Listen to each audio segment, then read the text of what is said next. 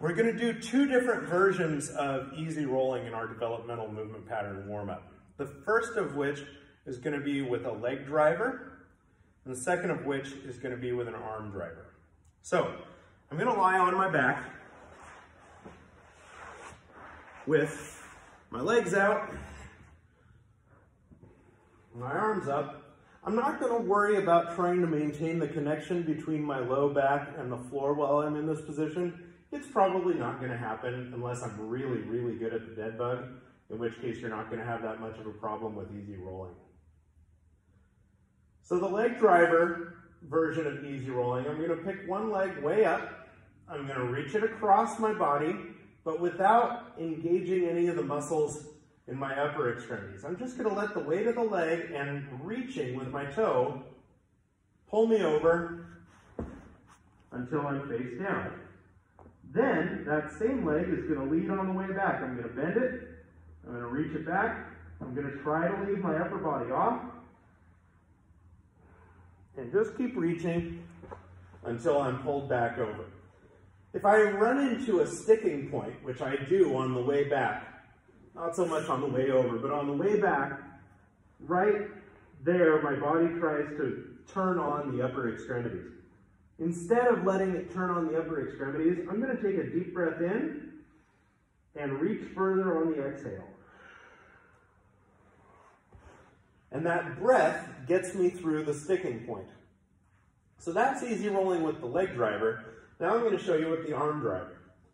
With the arm driver, I'm also going to use my head to help pull me over. So I'm going to pick up my head, I'm going to look the direction I'm intending to roll and reach that direction, keeping the legs dead. Now this is where it's really tough to make the rest of the body passive. As I'm reaching across, my opposite butt cheek, so I'm reaching across with my right hand, I'm rolling to my left. My right butt cheek is trying to help and push me over, and my right leg will actually try to pick up and go over. I'm going to try to shut this down and just breathe through my sticking point. Reach and sort of spread the fingers and actively reach, and you'll get back over. Same thing on the way back. My head's going to come up. I'm going to think about looking the direction I'm going and reach back that way without letting the legs get involved and flop back over. It's my job to make easy rolling look easy so that my students know that it can be easy.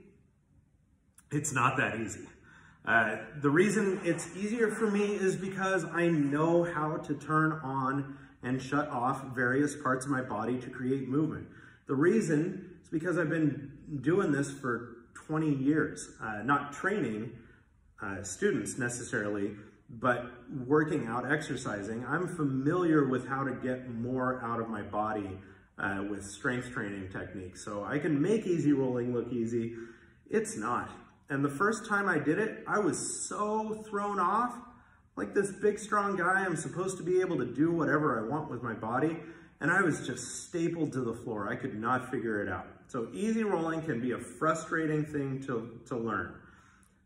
But it's a great way to get the muscles that surround the trunk to stabilize the spine in the presence of movement elsewhere in the body.